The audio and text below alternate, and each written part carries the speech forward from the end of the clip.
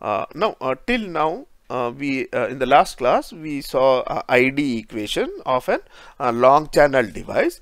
So as we we move into deep submicron technology, then there are several short channel effects which come into play. So we'll discuss few of them today. Okay, so what is submicron, deep submicron and submicron is? So if you see a deep submicron starts for somewhere here, that is from any devices where channel length is below 300 nano, you call it as a deep submicron. Okay, so all our 180 nanometer technology and things like that, we can call it as deep submicron, and say below 100 nanometer, you can call all these as ultra deep submicron. So this, in this area, we are working presently ultra sub and deep submicron. So there are certain short channel effects which we will see. So these are some of the short channel effects which we will see: threshold voltage reduction, mobility degradation, velocity saturation, channel modulation, subthreshold and hot electron effects, like VT roll off. Okay, this is what somebody observed. Like for a long channel device, you have a source and a drain. This is N region, so this is P. So there will be a depletion region formed right here. So there will be a depletion region formed here. So so if it is a long channel, so this depletion which is formed here, okay, which will be negligible as compared to the channel length here. So there will be no depletion here. Okay, so so it doesn't really affect. But for a short channel effect, so if you see this depletion which is formed by the NP, and this is also an NP, so there will be a depletion layer, so that can cause a depletion in the entire channel region itself. Okay, that will be so we initially, if you try to recall how we defined VT, we wanted to create a depletion layer and then pull the electrons. Now that portion of that work which we needed to do by applying a gate voltage is being done by the source and drain N regions automatically, right? So that results in reduction of VT. Okay, so if you see, the as and when the devices are getting shrunk, okay, so it will reduce VT, okay, because they are coming close. So you have to accordingly be so this is nothing to do with what as designer what we can do is, if this is going to reduce the VT and for some specific reason we require VT to be full, then we can use a higher length devices out here. Okay, similarly, this is known as drain induced barrier lowering, in which when we give an higher potential to the drain for an NMOS, so same thing can happen in PMOS. So we are just describing the phenomena in NMOS. When we give a supply voltage in drain, so this is N and this is P, right? So this becomes a depletion layer will be formed. So this depletion layer helps us in reducing the VT, because initially we were applying gate voltage to make a depletion and then call for electrons here, right? So that work is being done by the potential which is applied in the drain. So these are the two the first one is known as the VT roll off, and the second one is known as drain induced barrier lowering. Okay, so there's the exact equations for this and the exact analytical approach will be dealt in the PMMD course. Here we just need to understand the basic things. Okay, so without getting too much into physics in this course, right? Okay, another thing which happens is mobility degradation. Till for a large length devices, the vertical effect, vertical field does not really matter, but for short channel devices, even the vertical field starts affecting the electron which is being moved from the source and the drain, from between the source and the drain, the electrons. Okay, this vertical we didn't if you see here, there is a vertical field also, right? So that vertical field affects the mobility, decreases the mobility. So if you higher VGS you give, the mobility degrades further, because that vertical field affects the mobility. So this is an empirical formula. Empirical formula means through experimental results we fit the curve here. So mu effective is slightly lesser than mu NO. So this is one effect which can be seen in the submicron devices. The another important effect is velocity saturation effect. What it is, we initially assumed as we keep increasing the electric field, the velocity of the electrons will keep increasing, right? But that is not the case. The velocity of the electrons in the channel is limited to 8 into 10 to the power of 6 centimeter per second, okay, and holes 6 into 10 to the power of 6. Okay, beyond this the velocity cannot increase. Excuse me, they are the physical limitations. Okay, so that is known as VSAT.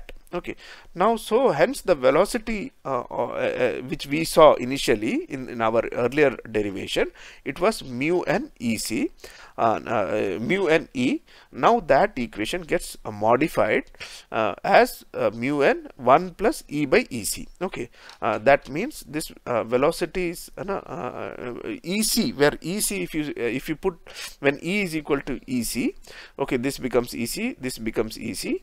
So E sat is 2 V sat by mu. Okay, so this is the E sat value you obtain by 2 V sat by mu. Okay, so you find that the velocity is getting saturated. So if you see here, initially if, this was the curve for our initial assumption that the velocity will keep increasing, and now what happens is the velocity slowly comes here and it gets saturated. Okay, so this results in reduced current levels than what it would have been without a velocity saturation.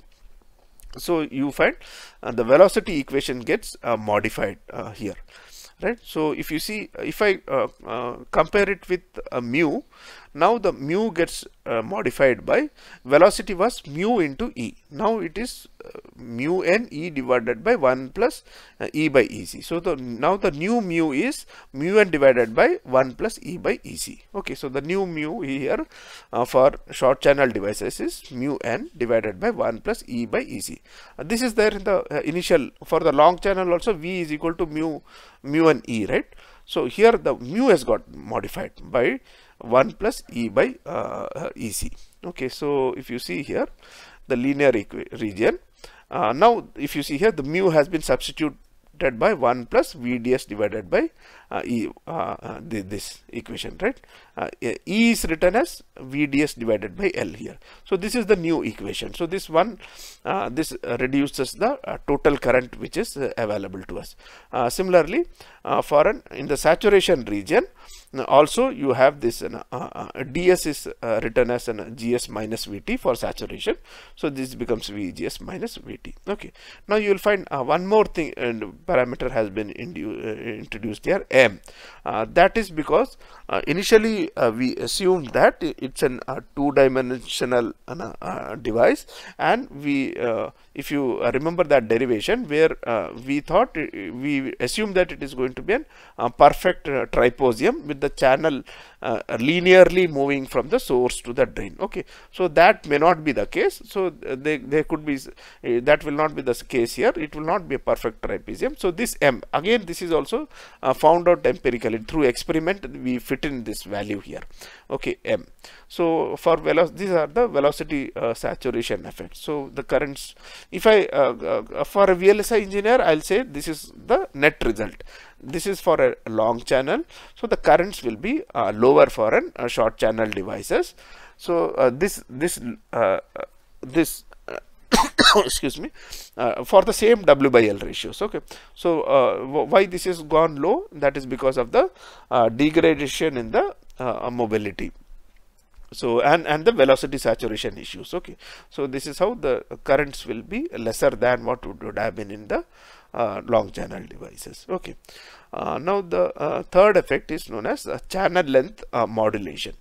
Right, so we assumed when the VDS reaches VOV, right, then this channel gets pinched out. But what happens after further, if you keep increasing VDD, so this pinch off will start moving towards the source, and in effect it will change the total length of the channel. Okay, it is like here it will be depletion region, but then the electrons will be that extra voltage whatever you give after VDS, over and above VOV, okay, that will create an electric field. So electrons will be pulled from here to here through this depletion region, but the net channel length is reduced out here.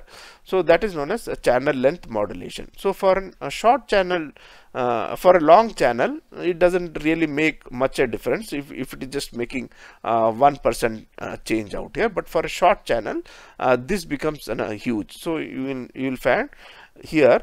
So instead of getting saturated, because if you see L is in the denominator, right? Now if you see here in this region, because if you further increase VDD, the effective length decreases. Okay, effective length decreases.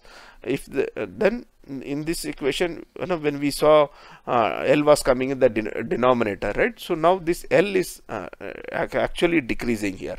So that is why the current will keep increasing here. So for a long channel device, it doesn't make really much difference, but for a short channel device, this becomes very significant. So this curve, instead of getting saturated horizontally, you will find that this will start increasing here. So this is known as channel length modulation. And instead of modifying this L out here, what we have is 1 plus lambda VDS. Okay, so this lambda represents the channel length modulation, right? So now if you see, this lambda is inversely proportional to the length. If you use large length, lambda will be very low. So for a large channel effect, this modulation will become insignificant, right? So for a short channel, now in short channel devices, as you can see in this graph, okay, this will be more pronounced, the change in ID with respect to VDS in saturation region. So when you do 45 nanometer or 7 nanometer, you will find this is like this, okay, this curves. Whereas if you do a simulation for 180 nanometer, so you will find this is more or less constant like this. Okay, so that is known as. Now the value of lambda can be found out graphically also. So when you have these curves, VGS, the output characteristic curves, if you extrapolate these lines, they will go and meet at a point which is known as the early voltage, and lambda is inverse of that early voltage. Okay, and R0, this we generally use it for in your analog design. R0, it is 1 by lambda ID. That is the R0 is nothing but for a small decremental change of VDS, what is the change in ID. So you see there is a trade-off here. So you have to bias these transistors with higher ID to get smaller RO, or small ID for greater R0, right? But if you put an ID small, your gain in analog circuits suffers. So that is a trade-off that probably you will learn it in your analog VLSI classes. Okay, so lambda is within in the designer's hand. We can use large length transistors to minimize the effect of lambda on our.